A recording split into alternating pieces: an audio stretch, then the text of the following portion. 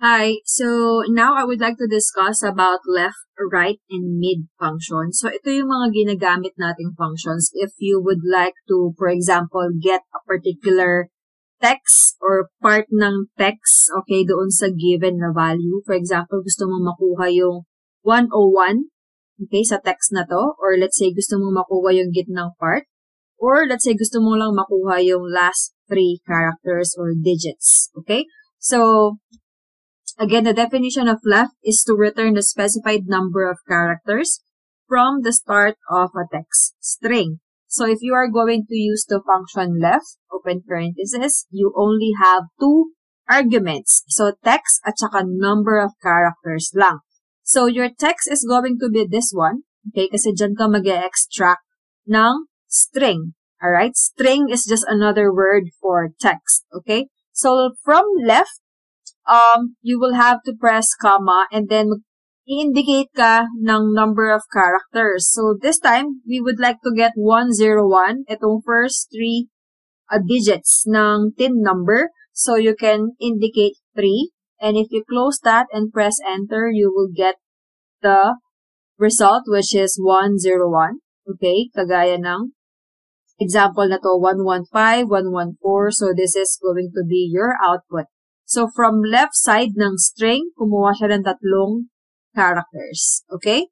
So similar with right, sa dulo naman siya mag-i-start. So you can use right, open parenthesis, get your text, number of characters, 3 ulit, then close, and you will have the same output. Okay? So ito naman yung part na nakuha niya. So let's say, for example, papalitan natin to ng AAA, BBB, CCC, ayan. So, ito yung nagiging output niya. Alright? So, what if naman gusto mong makuha yung nasa gitnang part? So, you can do that by using mid. It returns the middle of a text string naman. So, given a starting position and length. Okay? So, meron siyang 3 argument this time. Your text is going to be this one. And start number is saang character ka mag-uumpisa from left. Okay? So, let's say 101, that's 3 characters, including the dash, that's 4 characters. Ang panglimang character is yung 0 sa part na to, 01774. So, yung panglima dyan is yung 0. So, doon ka mag-uumpisa sa 0. Okay? So, that's number 5. Panglimang character yung 0. And then, comma. Ilang characters from number 5 ang gusto mong makuha. So, we are going to get 01774. So, pwede mo siyang lagyan ng number 5. And then, press enter, you will get this result. Okay? So, let's say this one. If you are going to count, that's 1, 2, 3, 4, 5.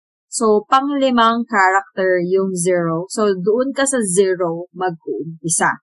So, ulitin natin siya. That's mid. This is your text. Panglimang character siya mag-uumpisa. And 5 characters yung kukunin natin. Okay? So, let's say, for example, gusto mong makuha yung 083. Okay? So, mag-uumpisa tayo. This is your text. Let's say we are going to get 083.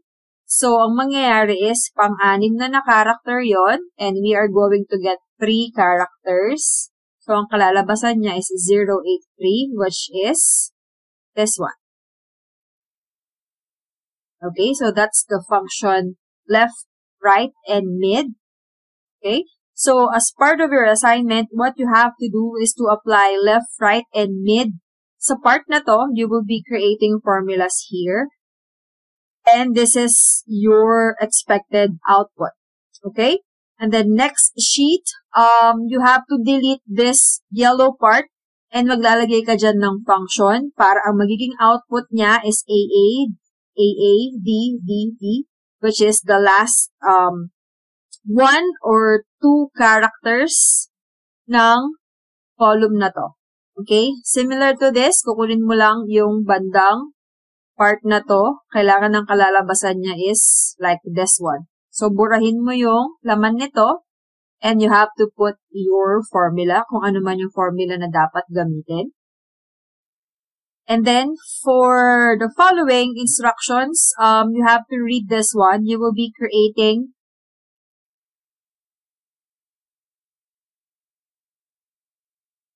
an Excel table and slicers, or another set of instructions naman sa part na to is yung diniscuss ko kanina, kung paano gagawin ang customer code. Please disregard yung state. Okay? Ang kailangan mo lang gawin is yung customer code and yung shipper code. And follow this one as well. Alright? So let me know if you have questions by sending me an email or sending me a private message. And that's all about left, right, and mid function. Thank you.